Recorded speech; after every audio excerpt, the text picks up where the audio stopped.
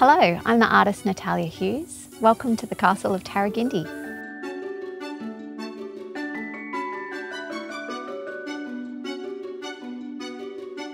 The Castle of Tarragindi is something that my daughter Violet and I came up with.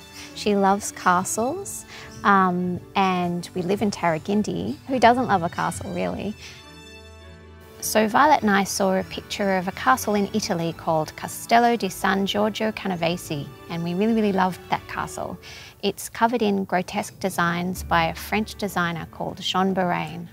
So we usually use the word grotesque to talk about something that's yucky or maybe a little bit scary, but I'm interested in a different kind of grotesque, one that's from a history of ornament and decoration. So usually in grotesque designs we might see things like plants or animals or curves, but combined together into ways that we wouldn't normally expect, so they become hybrids of things. Grotesque can be very beautiful because of their detail. When you look more closely, they're often quite strange. I think what kids will enjoy about the grotesque is how imaginative it can be. Something doesn't need to be a plant or an animal or a decorative design. It can be part plant, part animal, part decoration.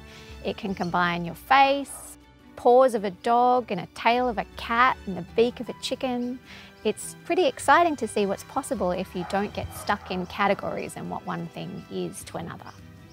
So some details you might be interested that appear in the wallpaper designs are things that are very meaningful to me and to Violet. So for example, our cat, Coach Eric Taylor, and our chicken, Crisp the chicken, appear in the designs. There's plants from Tui Forest, which is very close to the house, and then there's some of the original plants that were in the Jean Bérain designs. There's things that I associate with the Queensland Art Gallery site, so ibises and water dragons. There's also some drawings that Violet has made.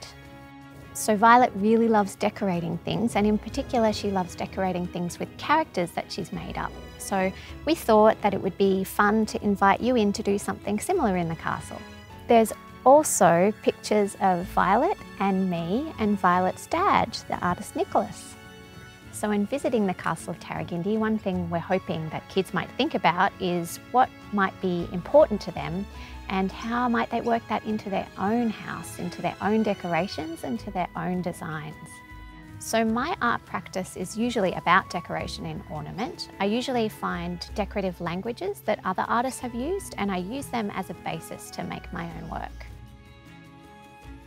So when you come to the space, you'll be able to make your own hybrid grotesque creatures. You'll be able to decorate 3D objects with your own designs, and you'll be able to make your own design elements that would be at home in the Castle of Tarragindi.